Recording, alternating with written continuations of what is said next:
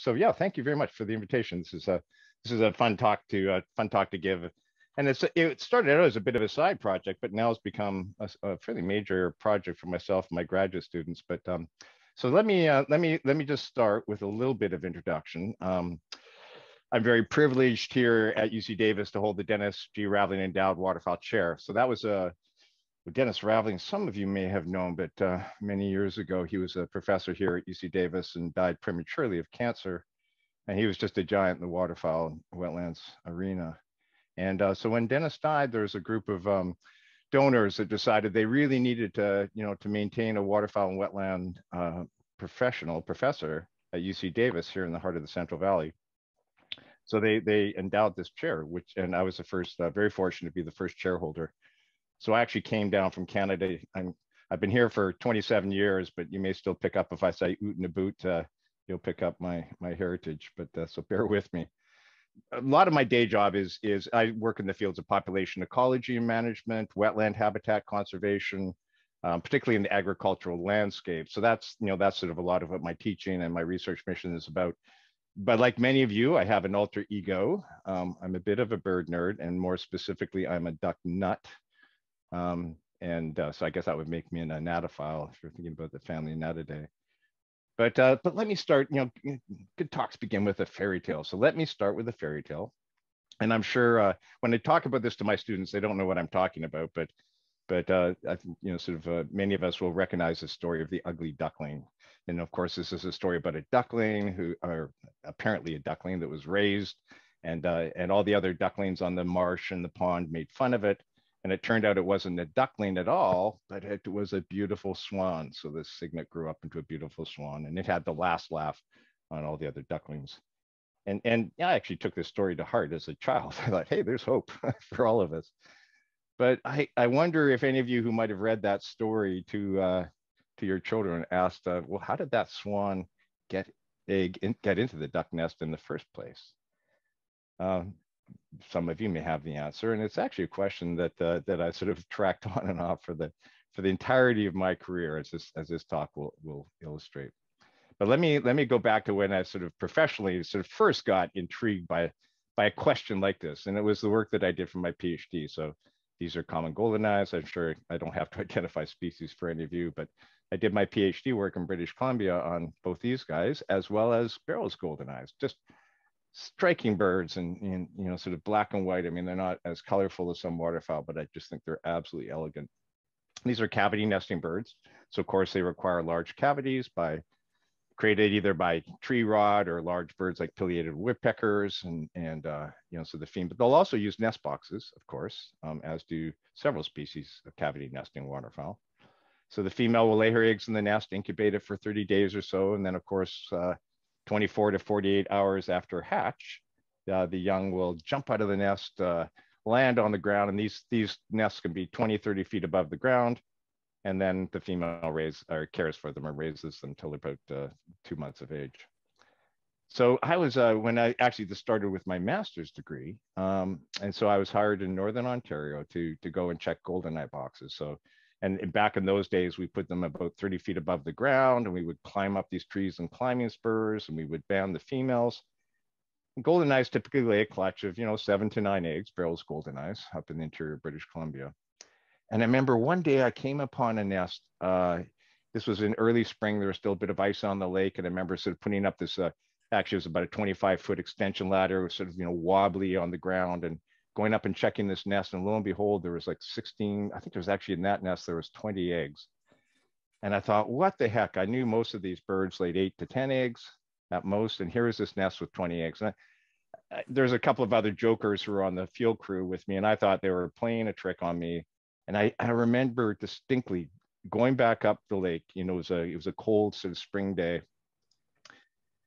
in this what we call the Hudson Bay canoe, and sleet was sort of going down the lake, and I was paddling upstream or up against the waves, and thinking, boy, something's wrong here. I'm in trouble.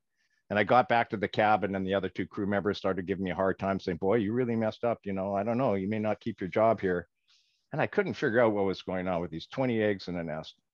And then a couple days later, I found another nest, and it had like 21 or 22. So I thought these guys are really getting out of hand with this joke. And then we kept on finding nests like that. So they hadn't done it. It was natural. And I asked, well, what's going on? And they said, oh, I don't know. It's just some females are just confused. There's something going on there. Females can't lay that many eggs. So they didn't really have an explanation. This was back in the late 1970s. So I went back. That was the summer field season. Went back to the campus. This is Queen's University in Ontario, Canada, and I just really curious about this. And I was taking this grad course, and I read this foundational paper by Yoram Yomtov.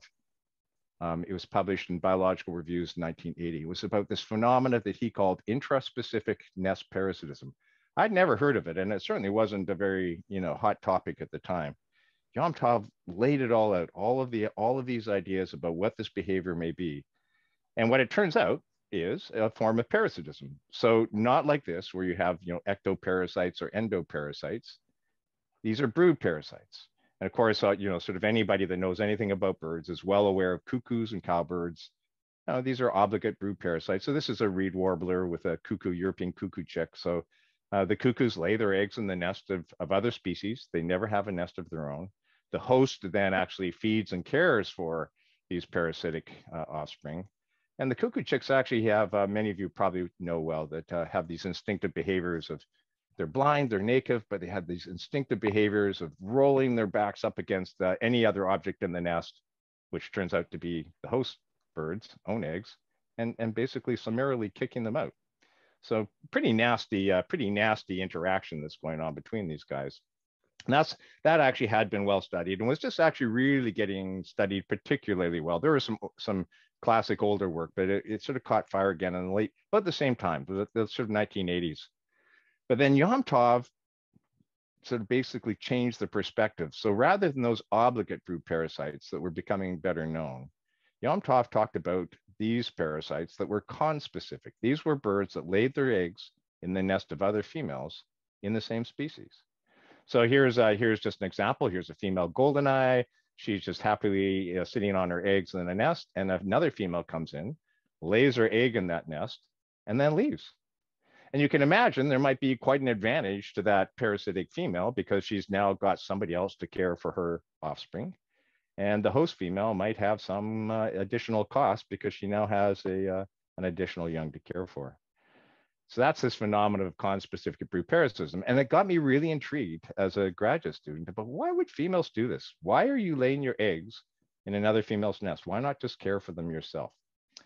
So that's the last of the goldeneye story, but that brings me to the wood duck. So that was a little bit of work that I did back in my graduate school days. And then I came to California, was delighted to receive the endowed chair, did most of my work on wetland conservation and waterfowl population biology. But then about sort of the early 2000s with a colleague, actually 2014, we ended up got interested in sort of taking another look. And for a number of years, I had been running an internship program on this species, the wood duck. This is just a spectacular bird. And let me just quickly do a sound check. Robert, everything going okay with the sound? Sometimes I don't know if I'm just talking to a vacuum and I've lost contact. So can you just give me a quick thumbs up or thumbs down? You're quite clear. Great, super. And if folks have any questions that come up, put them in the chat, and I can see the chat. I may be zooming past it, but I'm happy to be interrupted if you have a question or two, or we could leave them to the end, whatever's good for you. So just gorgeous birds, the wood duck, absolutely fantastic. Probably one of the most attractive birds I think in North America, at least as far as waterfowl. And they've been studied. I mean, since the 1950s or so. We know a lot about wood duck, and this is Frank Belrose, who wrote this just fabulous tome on the ecology and management of the wood duck, and several other colleagues, Gary Hepp and Bart Kempner, have added to that knowledge base. We know a lot about these birds. We don't know a lot about them in the West as much. Most of the work has been back east. They're much more common in the sort of the hardwood forest back east. And there's a bit of a disjunct population. So this is just a graph of the breeding and non-breeding. In California, they're year-round residents. And we actually have a fairly sizable population. And we actually now know through some of our own genetic work that it's genetically distinct from the Eastern population. It's not a subspecies or species level, but it does have genetic differences compared to the Eastern populations that we've sampled. But the wood duck at one point at the turn of the century was on the verge of extinction. So this is something that Frank Belrose dug up. It was actually from 1906, the actual original comment. Um, and this was the comment by Cook in 1906, that forgotten is the fact that in the first decades of the 20th century, it was feared that the wood duck would follow the Labrador duck, shown here, an Audubon painting, into extinction. The Labrador duck went extinct right at the turn of the century. Cook wrote, so persistently has this duck, the wood duck, been pursued that in some sections it has been practically exterminated. It is constantly diminishing in numbers and is soon likely to be known only from books or by tradition. So it was literally on the verge of disappearing from the face of the earth. What were the reasons? Well, unregulated harvest and market hunting back at the turn of the century, the late 1800s, early 1900s, complete unregulated harvest. A lot of these birds, hunters would go out with these big punt guns. They would shoot, 100 birds, 200 birds at a time, and they would send them off to market. And that there was no regulations. It just decimated the populations. But it's never just one thing.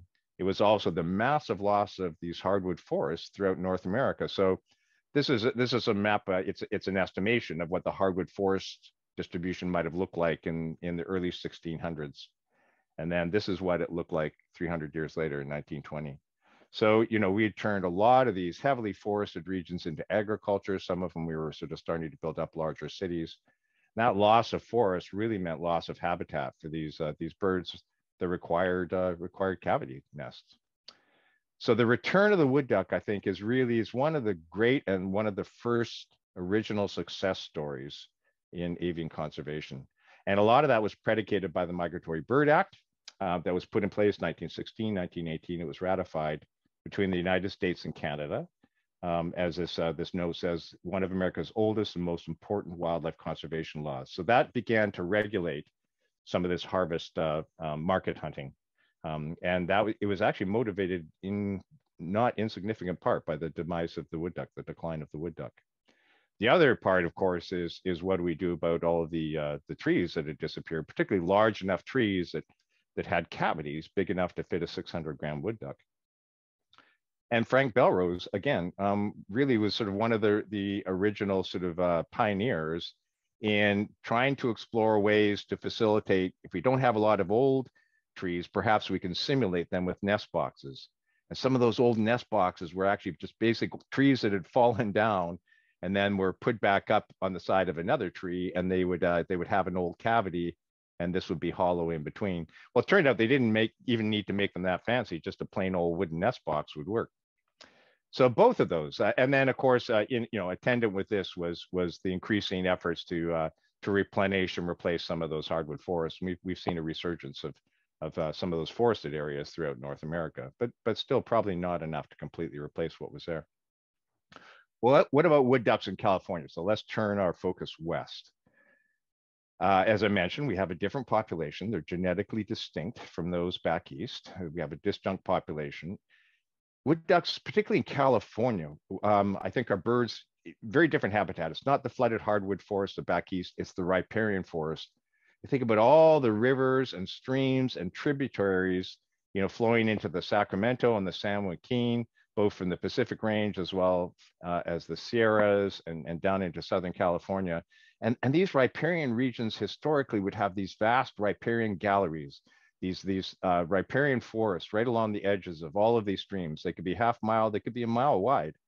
And there would be old oaks, the valley oaks, and these would be large enough that when they rotted or when a hole was made, they would just provide excellent nesting habitat, tree cavities. And of course, all the blackberry and the overgrowth along these streams would provide great habitat for broods. So it's just a nirvana for wood ducks. But then, of course, riparian systems, wetland systems as a whole, we've lost about 90% in California. I'm sure many of you know that. But we've lost the 98% of the riparian habitat. And so now most of what we have are just little vestiges, little remnants along like the Sacramento River. In some cases, there's hardly any riparian along the streams. The forest is completely gone. There may be little patches left. In some cases, none at all, no forests at all. We're just down to streams and effectively drainage ditches. And even sometimes when we have riparian with issues of drought and water transfers, This was Puda Creek prior to the Puda Creek Accord here in next to Davis. They dried up. So all of that habitat base was lost. So what about wood ducks? Let me just sort of walk you through the biology. I'm sure many of you know, but they're really just quite a spectacular bird. So just gorgeous. The males and the females are gorgeous. The males will court the females. You know, they get going in right about this time in winter. Most waterfowl actually do their pairing up in winter or very early spring. Then the female will lay a clutch, and her clutch is, you know, usually somewhere between 9 and 12, maybe 9 and 13 eggs in general. Of these, no coloration, of course, in the eggs. They're just sort of a tawny brown or white or off-white color. The female will incubate the nest for 28 to 32 days, plucking the down off her breast, and then these cute little ducklings will hatch out. And so here's just a little video to enamor you to a bunch of baby wood ducks. Hopefully you can hear this.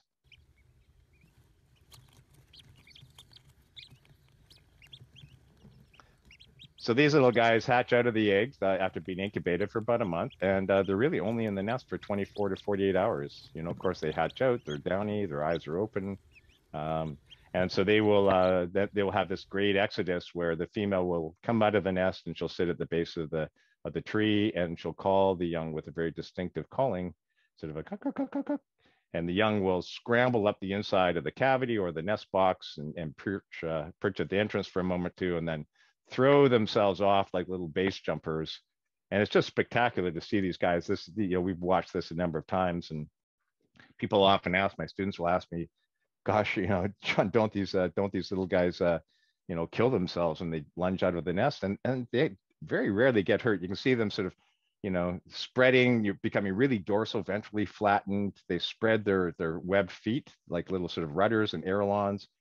They really look like little base jumpers, and they hit the ground, and they're just fine, even though they may be jumping from 20, 30 feet from a natural cavity. And then they regroup and follow the female, and then she'll stay with them for about 2 months, 50 days or so, until they can fledge and fly. So that's the natural history.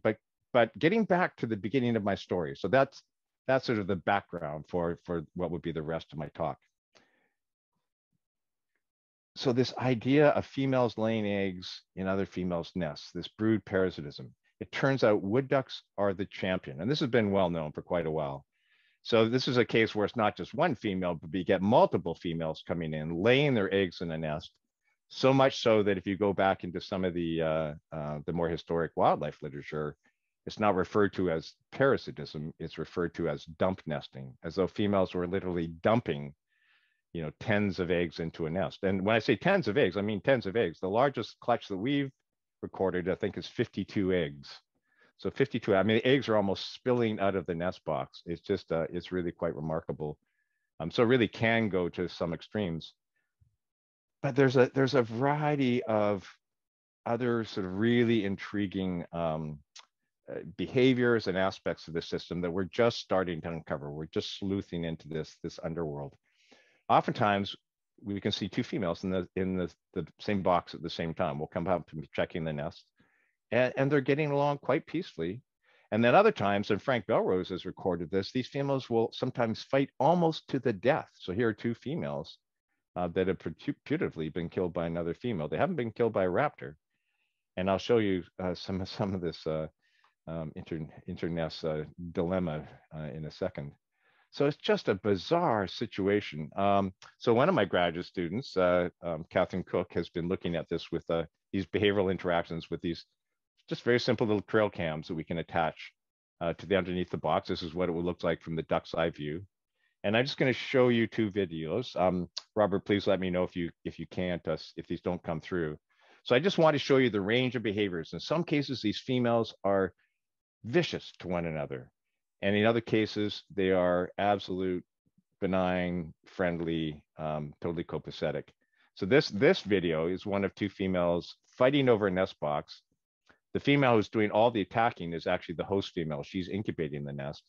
The other female, who's actually quite passive and is bearing the brunt of this female's wrath, is the parasite. So this may be for mature eyes only. No, I won't say no animals were hurt, but no animals were killed in this video.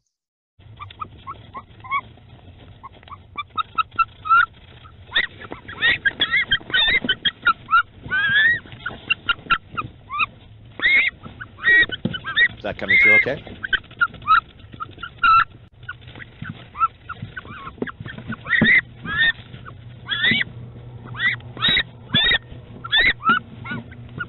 So I won't show more of that bounce. Did that worked? Okay, great. Thank you very much for letting me know. So that's one example, and literally there are records of females killing one another for these fights. And you would think, boy, I mean that's a pretty extreme. Animals typically don't fight to the death. They have displays, they have all sorts of ritualized behaviors so that they avoid getting hurt. So this seems really quite extreme. Here is the opposite. Here's a female on a nest. Another female comes in. She's literally sitting on her back, and the other female is completely complacent. It's like, oh dear, hi, how are you? Thanks for stopping by. Little nibble to say hello. The female that wants to lay an egg is sticking her head underneath and checking to see if this, what the state of the eggs are, and maybe she's doing a quick count. I doubt she's counting. And stay tuned because the big reveal is about to happen.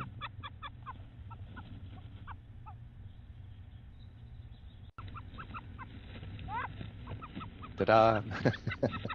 It's one thing to be, hanging around on my back. It's another thing to lay an egg on it. And so that's indeed what she did. A little nibble on the back. I mean, no aggression whatsoever. So it's really, this got me intrigued. I sort of came back to this behavior in about 2010 or so, and kind of got interested in it. And why are these females doing this? Why do some nest, peacefully together? Others attack each other. What's going on with this system? I really didn't think that we had a deep understanding of what was going on. So with a number of graduate students, we've been trying to dig a little bit deeper, and partly just for fun, partly because we're bird biologists, we're curious about their behavior, but there are also some conservation and some management aspects as well. So we've been asking a number of questions, and I won't have time tonight to go over all of these, but we're actually looking at, we've used a number of genetic techniques and some other technology I'll tell you about to try to find out who's doing what to whom, who's actually the mom of these ducklings, and what might they be doing and what are they getting out of it. Studies I won't talk about are sort of focusing on some of the cognitive aspects. Is this really an intentional behavior, or is it a mistake, or is it a competition for the nest site, or are they using certain cues? And we actually have evidence that wood ducks have at least a crude capacity for counting, for numerosity. They do know the difference, and they can tell the difference between nests with different numbers of eggs. We've delved a little bit into the physiology. There's a whole other story, so it's literally beneath the skin, whether females actually might be manipulating the hormone content of their eggs and their offspring to set them down different life history pathways. So that's a fascinating story. I'll just give you one little snapshot of that tonight to set that up.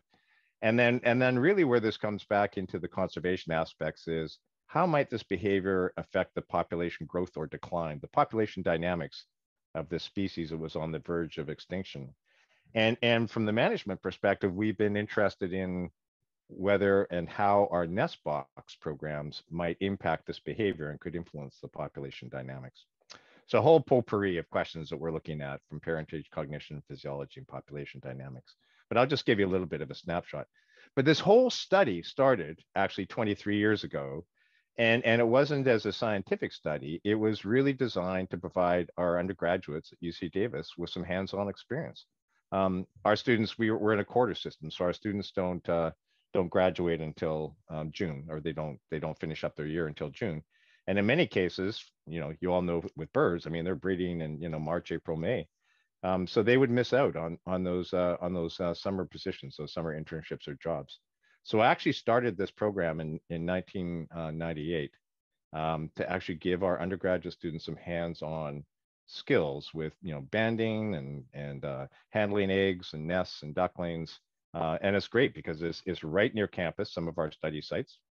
We've had over 600 students. They get experience measuring birds, just like some of you may have done with other groups of birds. We've done radio telemetry. We've even got high schoolers and junior schools out there. And so we've done this as a formal program since 2014. All the students get out of this is some internship credit and a T-shirt, which they design. And of course, it changes every year. So one year, 2017, I think we had 100 interns on the project. It was it was a lot.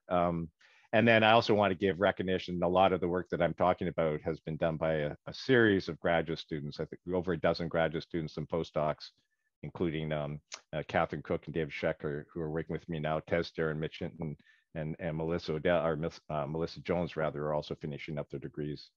And then this is work that I've done in collaboration with Eli Bridge at the University of Oklahoma and Bruce Lyon at UC Santa Cruz. So we were fortunate to get an NSF grant to do a number of these studies.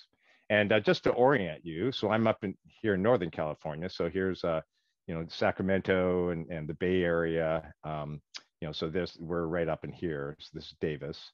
And we have a number of different ranches around Davis. Here's Sacramento, here's Davis, including some up just north of the Sutter Buttes. Here's the Sutter Buttes, the world's, or not the world's, but California's oldest and smallest mountain range and volcano.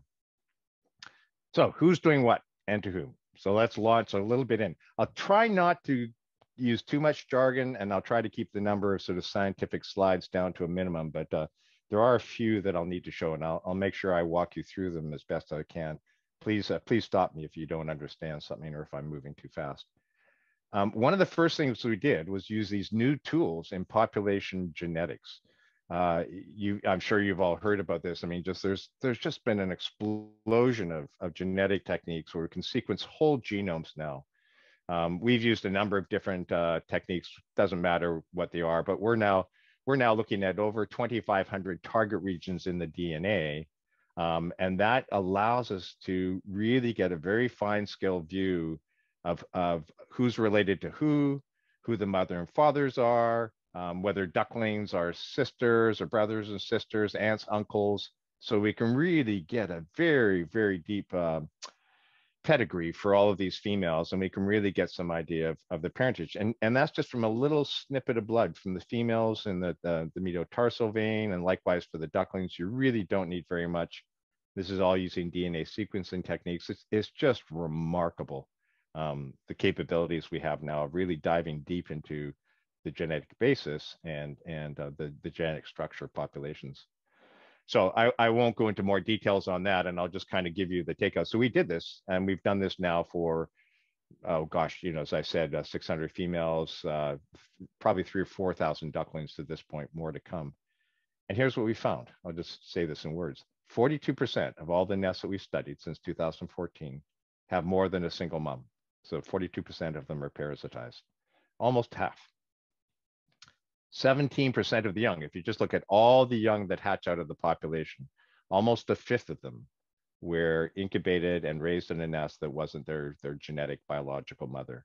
And that can go from some nests, it's none, but that can be as many as 70% in some nests. So 70% of the kids, the offspring that a female is caring for, are not her own in that nest. That's a pretty high number.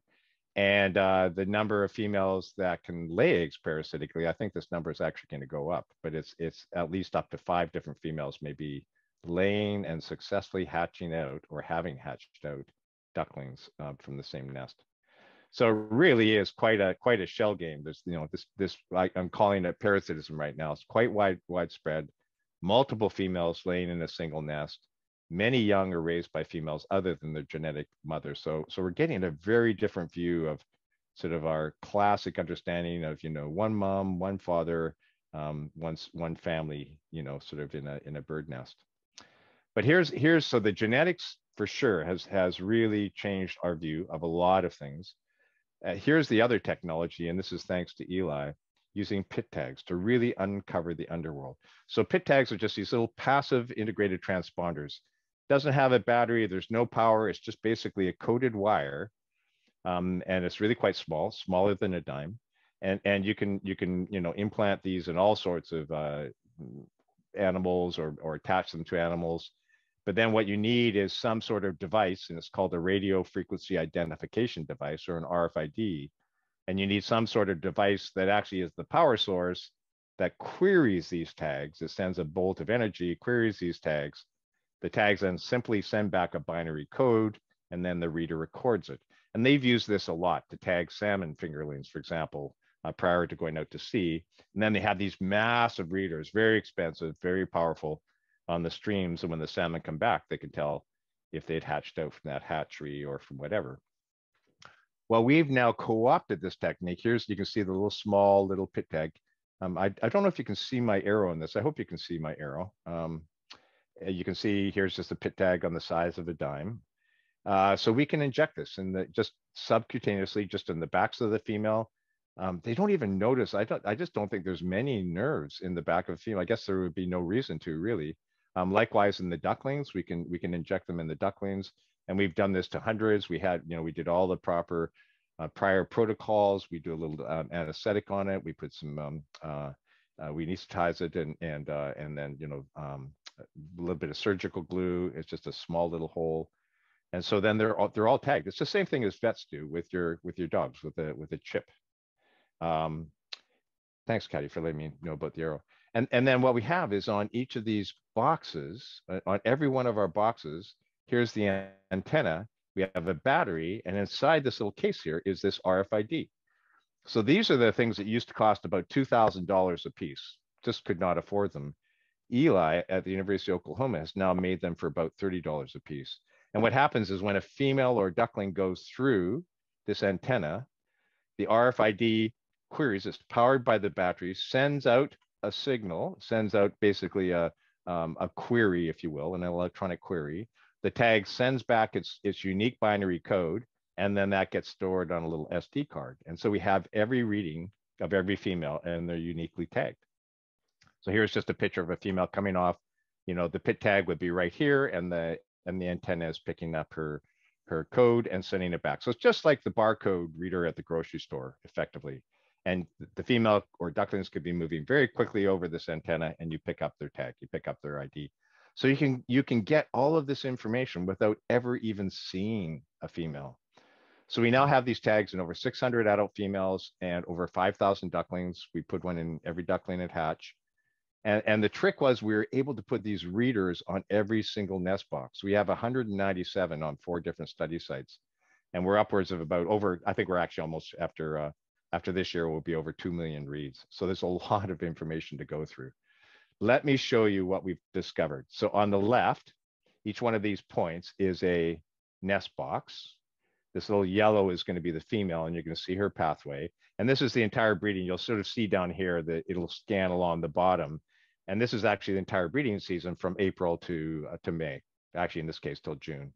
And here's another female, and she's starting out on this box. So I'm going to contrast 2 females. So I'll just let you watch. So this female on the left, all of these boxes are the ones that she's visiting. The little yellow pathway is her highway back and forth. The bigger and the more red it becomes, the more visits she's made to that box, and contrast that with this other female.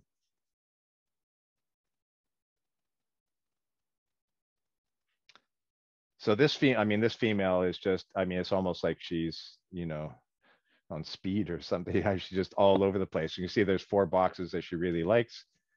This female was a single box the entire season, never went anywhere else. And it was this kind of variation that just astounded us. So here's just the pathway of that first female. You can see all of the different nest boxes that she visited. And this is a stretch of, this is about 100 feet here. So, this would be, I don't know, what this would be, maybe a kilometer or something like that in length along. This is Conway Ranch, just this little riparian strip. It's just phenomenal. And this one female is actually, so she was actually a young female, a first-year female. We tagged her as a duckling the year before in 2014. In 2015, the year that I showed you, she actually visited 34 different nest boxes, 195 visits, including 30 to her favorite one. And she laid 12 eggs. So from the genetics now, we can actually go and do the maternity analysis. We had a blood sample from her. We had a blood sample from all the ducklings in all of these nests. And we found out that she actually had laid eggs in 4 different nests. And they were all in a row, and they're just a bit down from where she had hatched out the year before. And so she actually successfully had 12 ducklings produced, but she never incubated one of them. She never had a nest of her own. She returned the next year. She was now on 42 boxes, again laid eggs parasitically.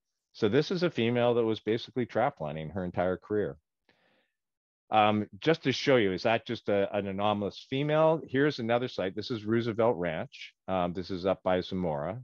big, lovely restored wetland. We've got boxes all over the place. And what I'm going to show you here, I'll just start. Each one of these different colors is a different tagged female. And the color of the lines represent their pathway as they're going from day to day from one nest box to the next. And you can just kind of see it's almost, it's like a spider web. And this is throughout the entire season. Eventually they stop laying and they go off stream. But if you summarize all that, this is what it looks like. It's just absolutely remarkable. So there are some females that are roving all over the place, going to many, many boxes. And it's a little bit harder to see, you lose them, but there are some females that just stay in a box by themselves. This brown female went to 2, for example. So a big variation in this behavior. Okay, so here's one of the scientific graphs that I have to show you.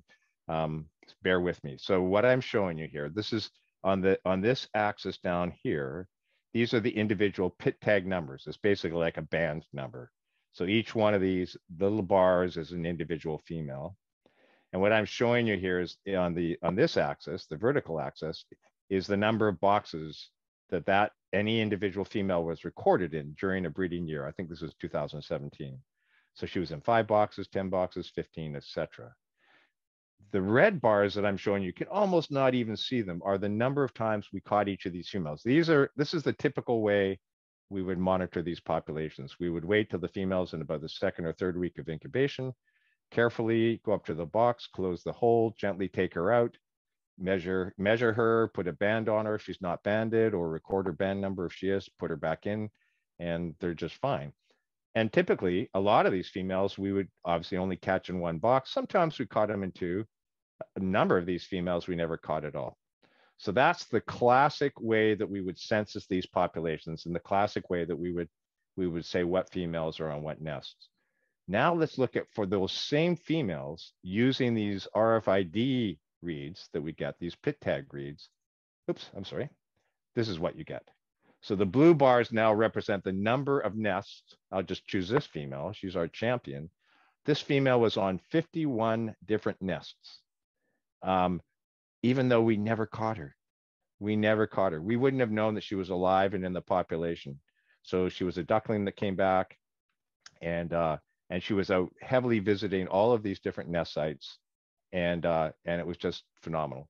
And it's really quite remarkable. I mean, even just from a conservation perspective, it's changing our viewpoint on what actually constitutes a population. Here's a group of females that clearly were alive. They were probably laying eggs. In fact, the genetics tell us that they were, and yet we would never have caught them. We would not have known they were in the population. And here's our champion again. This female, never caught her, and she was on 50 different nests. So we're getting a very different viewpoint of what actually constitutes survival and recruitment using this technology. And so that's just amazed us. And here's just a comparison using the sort of the standard techniques capturing on the nest. We would have had about 57 that we captured. We also had the RFIDs for them because they were all tagged. Some didn't have RFID tags yet, so that's another 3%. So that's about 60%. Almost 40% of the females in this one particular year were not recorded by capture. They were recorded only by this automated RFID system, and only because we tagged them as ducklings. So that's, I mean, it's really changing our perspective on who's out there. But what gets interesting is some of the behavioral variation we see. So here's another scientific graph. Sorry, I don't mean to overwhelm you with, with jargon and stuff, but this on the horizontal axis here, it's just a distribution of the number of different boxes females were recorded on. So here's that female, that one female, she was recorded on 51. And this just tells you the number of females. So 6 females were recorded on 1 box. Another, 22 females were recorded on 2 boxes, etc. And what you can see is there's a group of females that were typically on maybe 2 to 4 or 5 boxes. And then there's this other group of females that are all over the place. They're going to 30, 40 boxes within a year. So we're seeing a lot of variation in this visiting behavior.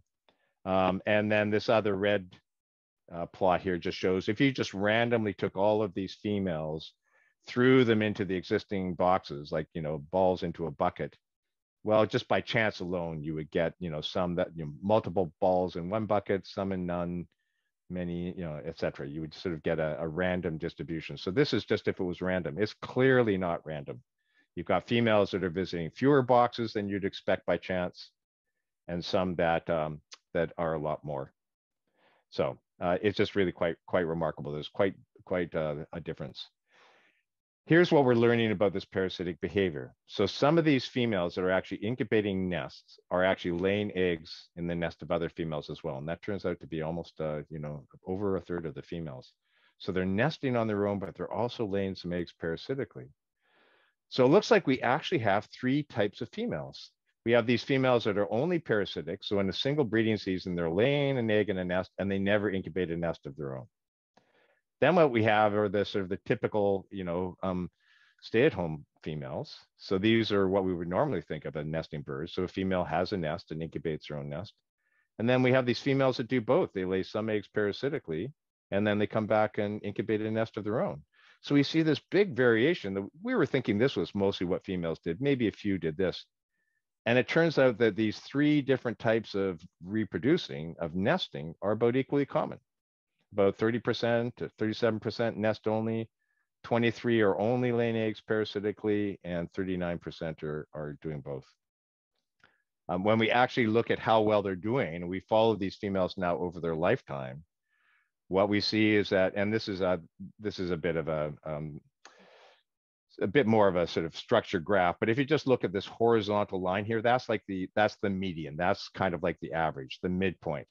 And these are the number of ducklings produced by females that are only parasites, that only have a nest of their own, or these females that are doing both. And you can see that, these females average about 6.4 ducklings over their lifetime. These females average 8.7, and these females average 14.4. So that you can really see there's this gradation from getting something, getting more, the kind of standard approach, and really getting the bonus, getting the jackpot. And I just want to point out some of these points out there. Some of these females are producing 60, 50, 55 ducklings in their lifespan. So these are the super producers out there. So there seems to be this pattern in how well females do, depending on what they do. So this is kind of the story to hear, what we've learned from both the genetics and the RFID. And it looks like we have three different types of females. They're not necessarily fixed into doing one versus another. It looks like these females are changing these behaviors over their lifetime. And it appears that it's mostly younger females, in poorer condition, or when nest sites are limited, or maybe when they're just inexperienced. Those are the ones that seem to be laying eggs parasitically. They're doing sort of a low-cost entry into the game of reproduction, but they're not having to incubate. There's lots of risk. They're using energy when they incubate. There's a risk of getting killed by a predator. So that's kind of a low entry into the world of reproduction. And then, what we think about is the quote unquote normal or typical. So that's a female, she's in good condition, she can get a nest site, maybe she's experienced enough. It's kind of the status quo. And that's what we thought most birds were doing. That's our usual story. And then we have these females that are doing both. And it seems that these are our older females, the females that are in really good condition. What they seem to be able to do is they're almost squeaking out 2 broods a year, but they're only having to incubate 1. They'll lay almost equivalent of a clutch of eggs in other birds' nests, and then they'll lay a second clutch, sometimes after a break, and incubate that themselves. So they're almost double nesting, and they're getting this extra reproduction, this enhancement. And what our current thoughts are now is all three of these strategies allow birds to kind of adjust their reproductive investment depending on their own conditions, their age, their experience, their resources. And so it provides really a very flexible life history to cope with a lot of uncertainty. But it's not so simple. It turns out in waterfowl, as I'm sure many of you know, it's the females, unlike passerines, for example, it's the females that are philopatric, natally philopatric. It's the females that return to where they were hatched, where they were born, if you want, but where they were hatched. They return to their natal site as adults to breed. So that means you've got females who were born in the same area. They could be relatives. These hosts and so-called parasites may in fact be relatives rather than competitors. So maybe it's not parasitism at all. Maybe it's a form of cooperation or family daycare. It's about communal living, and it's about, peace, music, and love, Woodstock. And maybe it's that some of these females are related, like those two that were very gentle and kind to each other, and maybe the other ones are not. And so those are the ones that are much more aggressive to one another. We're just starting to discover that. Perhaps that explains these differential interactions among females. So using our RFIDs, we're now starting to tear into the wood duck social network, just like Facebook and everything that we've talked about 7 degrees of separation and how few people are really key individuals connected to everybody else, and some people are loners and so forth. Wood ducks or waterfowl are a highly social group. When they are looking for nest boxes early in the year, they'll often prospect in groups. You'll see multiple females, the female be with a male, the male's often sort of standing on guard. Sometimes even the males will go into the box, but they'll be inspecting these boxes together. You see these little cliques or these little cohorts. So using our RFID data, our pit tag data, we were able to start piecing together some of these social networks of females that are visiting nest boxes and potentially laying eggs in those nest boxes together. And so here's just a very small one. This is actually what it looks like, and it's an analysis that people use, in all the social networking kinds of, Facebook, Google, etc. It's become very sophisticated in the psychological field, and it's now been applied in the conservation and ecological sciences. So here's one group of females, and that's just colored here. This is a graphic that Holly Heiser nicely put together for us for an article. So these hens are all tightly coupled. They're all interacting. They're all hanging out together. These are the cool kids. And then there's a group of sort of hens that are somewhat connected, somewhat social, but they're not part of the main sort of inner clique. And then here are the ones who are probably like me as a high schooler. They're just not very social at all. They're hanging around the outside. They're going out bird watching or something. So this is a real network, and it struck me when we drew this. Here was one I actually just pulled off the web. It struck me how similar it was, almost verbatim, to the one that we had for our birds. Here's a much more complicated one. This is at a higher density. So again, each one of these blue points is an individual female, and the lines connect females that are visiting nests together. So the closer they are, the more frequently they are occurring together or visiting nests or laying eggs in the same nest. The more distant they are, the less likely they are to co-occur together or to visit nests together. And so the females with many connections are part of these sort of core social groups. And then these other females are ones that are non-social explorers. So it's really, we're finding quite a bit of structure in these populations. It's just really, really quite remarkable. So then it comes back to this question of, okay, are these friends or enemies? Here's that network that I showed you. This is just one population where we've done this analysis. We've also done the genetics on this population, so we can blow up or pull apart this network by groups of relatives. So that's what I'm going to do here. So I'm now pulling apart from that network groups of individuals that we know are closely related, at least to the level of cousins. And you can see that this network is actually comprised of a whole series of sub-networks of potentially closely related individuals, but then some that are not. So we really have a mix of both friends and family, but also possibly enemies. And we're just starting to get, sort of deeper into who hangs out with who, what is it that forms these relationships. It's a much more complicated, complex social network than we'd anticipated. And it's a lot more like people, a lot more like humans. Just very quickly on the physiology side, and then I want to finish off with a bit of a conservation story. One of my PhD students, Nicole Odell, working with Hubert Schwabel and Letty Reichart, we got interested in hormones and eggs, and there was work done about a decade, 15 years ago, led by Hubert Schwabel, that showed that females often deposit steroids like androstenedione and testosterone into the yolks of their eggs. And that can actually facilitate rapid sort of growth of the embryo. So we were wondering if there was differences in these parasitic versus non-parasitic females, particularly if these parasitic females could, if they doped their eggs, if they put more of these hormones in to more rapidly cause the development of their offspring, perhaps that would give them an advantage in being able to hatch out from these nests that they parasitize and perhaps even have more viable offspring.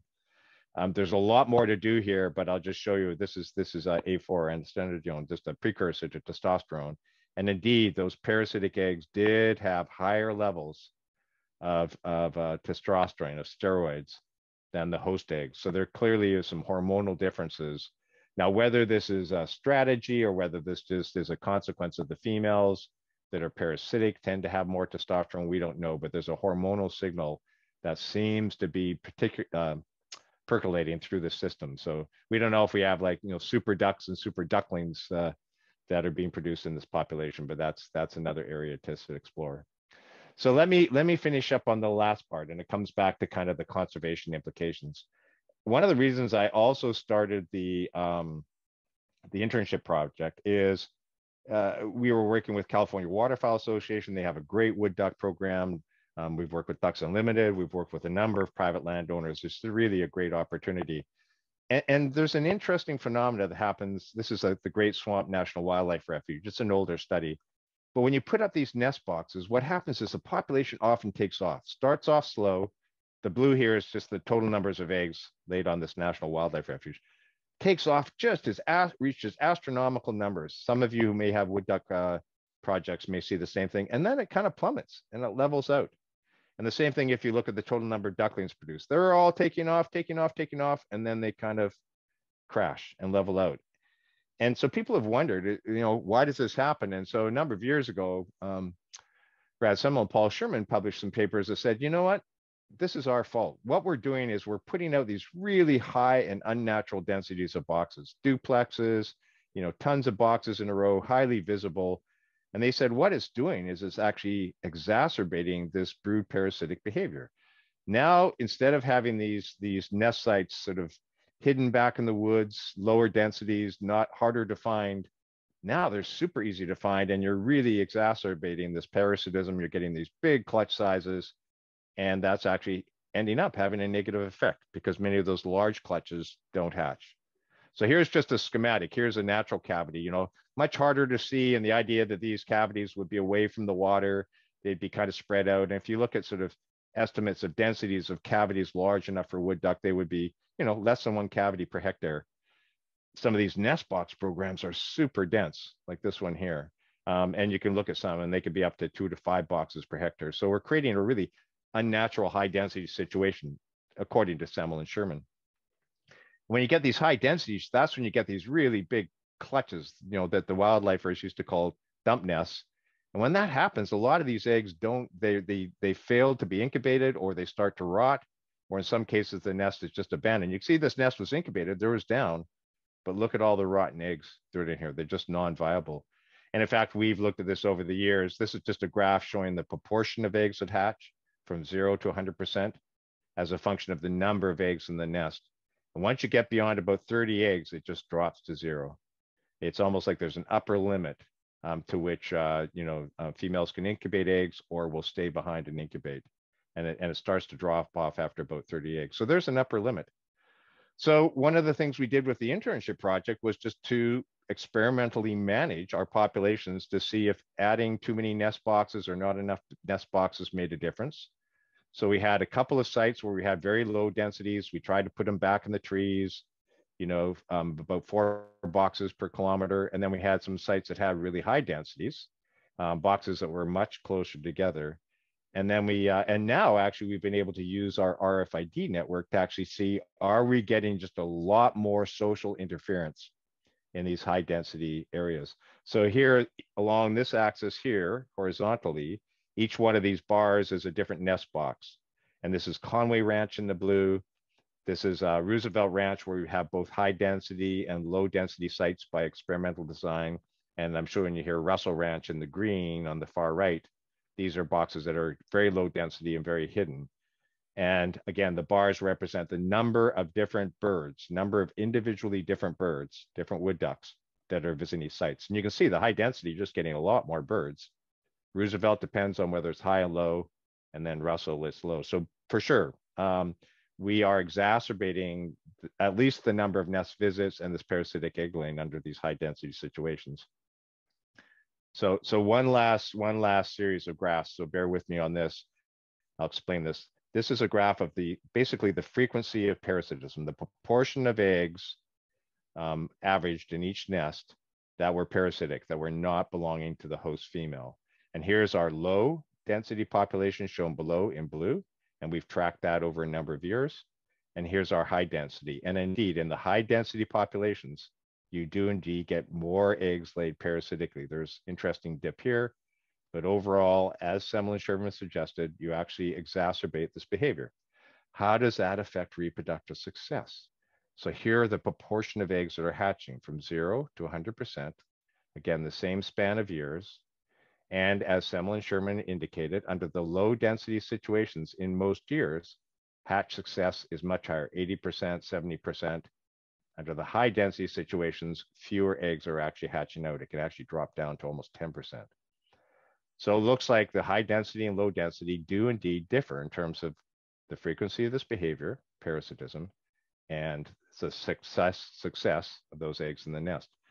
But if you just look at total production, the total number of ducklings produced under those high density versus low density experimental management scenarios, you're actually producing more ducklings because there's just more eggs being laid. So even though not as many or not a lower proportion hatch, the absolute number of them is still higher. So if you're just involved or concerned with producing more ducklings, which hopefully come back as adults, you still do better under high density than a low density. So this has kind of created a bit of a manager's dilemma. You know, the low density, you have less of this behavior, higher hatch success, but you actually have fewer nests and fewer eggs laid and lower total production. But this might be sort of something that some people would feel is a bit more of a natural, normal situation, emulates a natural situation. The high density situation is the opposite, a lot more parasitism, lower hatch success, but more eggs and more nests and greater total production.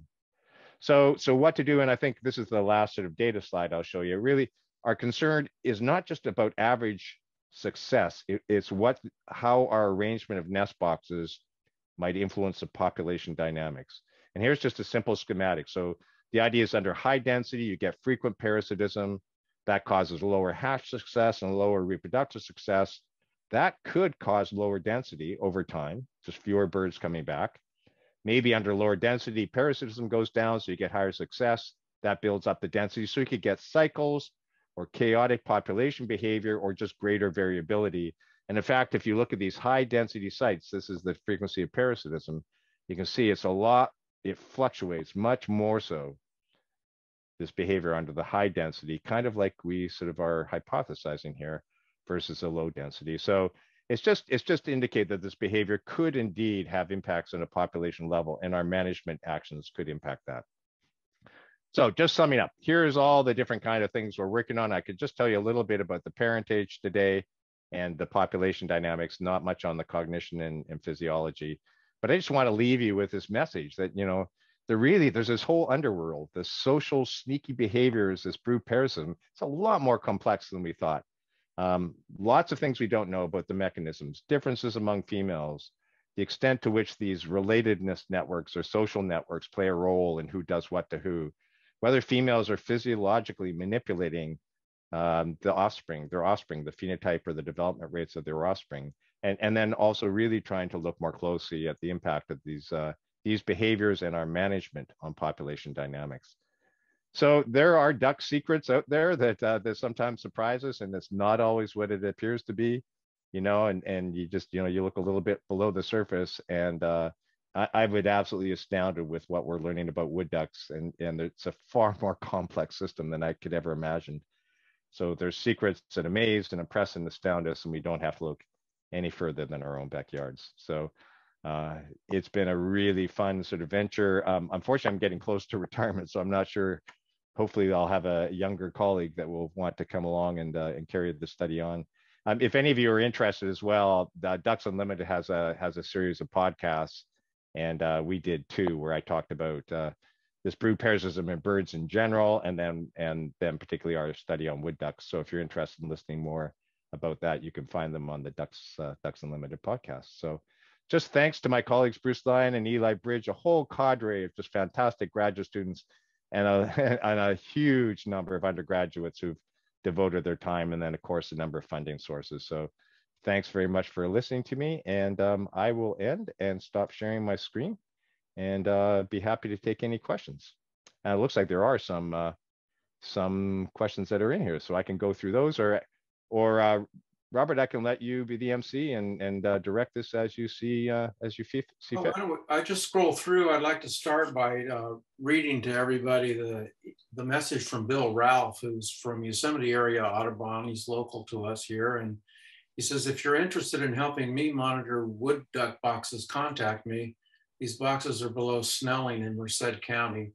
There are also a few that successfully use barn owl nests. And his email is in the chat. It's bill@dryadranch.com. So if anybody's interested.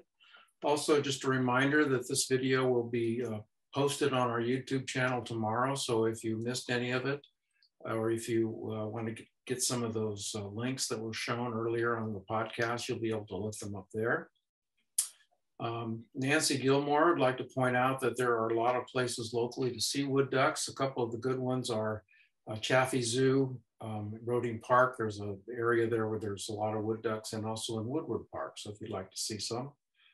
Ron Martin had asked what the male ducks are called. Susan Eastep suggested drakes, but I guess we just like to confirm that that's true. The males are drakes.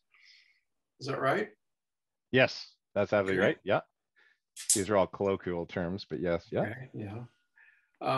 So how does yearly temperature and rainfall fit into number of eggs laid and number of fledged? That's from a question from Bill Ralph. Yeah, Bill, that's a great question. And Bill, I think you contacted me, and I think I owe you a contact back if you're still on about some of the work that you're doing. I'd very much like to talk with you.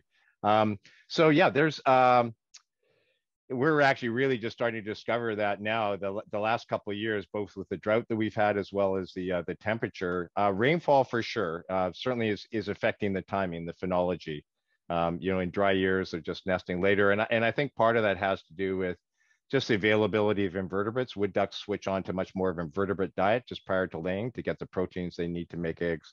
So the availability of invertebrates, I think, is really important. Um, but the temperature is really becoming quite a conundrum.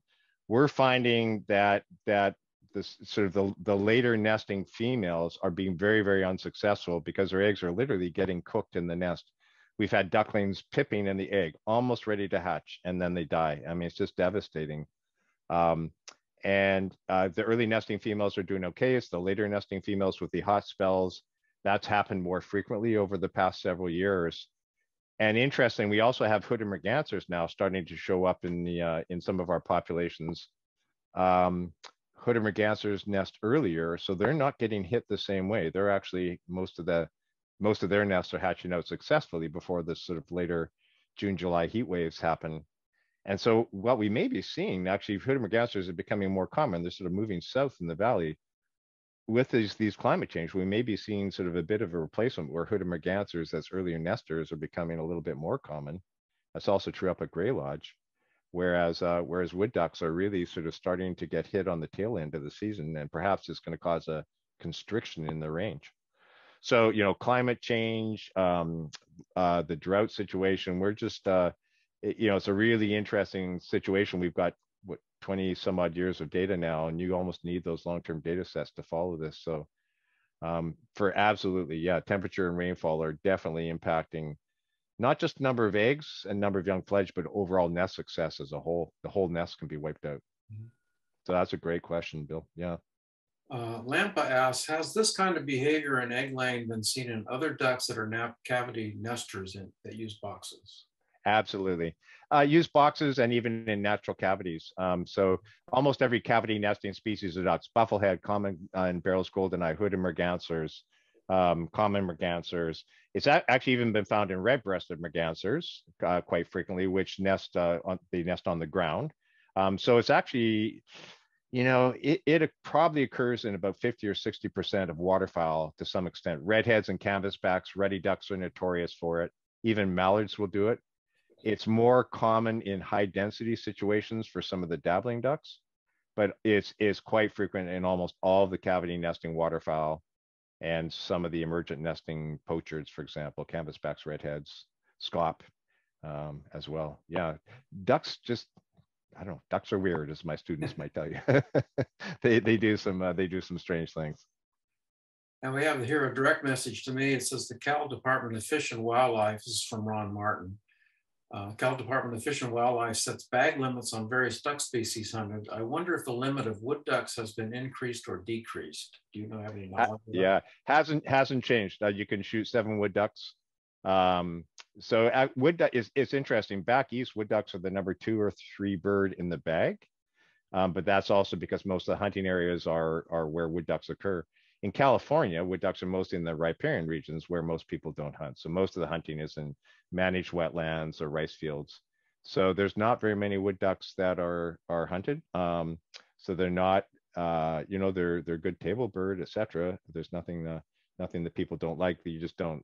Most of the places that people hunt in California, you're not likely, unless you're specifically in a riparian area, you're not likely to encounter many wood ducks. So the bag limits out here in California probably have not impacted them at all. That's all the questions we have in the chat. I had a question for you about what role the males are playing in this, if any.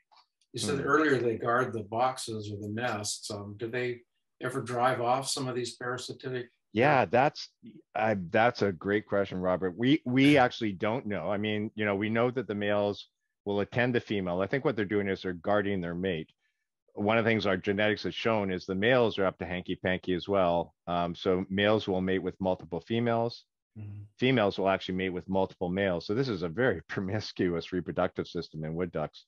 The extent to which males are actually guarding the female and protecting her, or just guarding his own self-interest, trying to keep other males away, we really don't know. We've done some blind observations. Wood ducks, as you probably know, are pretty secretive. They're pretty skittish. We've done some hideouts and blinds to try to watch them. And you'll see them. You'll see them on top of the boxes while the females are prospecting, and they'll fly around with the female. But by and large, once the female starts laying eggs, they're gone. They're sort of leaving everything else to the female. So I don't think the males, this is really a system that's very female managed, female focused. It's the females that are really in the driver's seat with wood ducks. Absolutely. Mm-hmm. Well, we have no more questions, so I'd like to thank you for presenting to us tonight. It was a fascinating talk, and I really appreciate it. You're an excellent speaker, and we'll have to have you back some other time. I wish I could do this in person, but as you said, maybe we reach more people on Zoom. If you could send me the Zoom link, that would be great, because I could provide that to some of my students. We run this big internship project, and so I'll be starting that up next week, and so I can just actually have them watch the video instead of me having to do it all over again, if you don't mind. Yeah, that's great. Well, thanks everybody, and I hope you I hope you get a chance to see some wood ducks and enjoy them. It's quite a bit more remarkable things that they do than we would have anticipated. So thank you very much for listening. Okay. Well, thanks everybody, and good night, and we'll hope to see you out on a field trip soon. We are starting our field trips back up.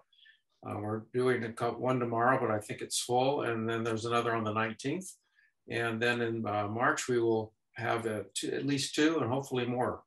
So thank you all for your patience during COVID, and we look forward to seeing you out in the field. So take care, everyone. Good night. Bye, everybody. Stay well. Thanks, Robert. Thank you.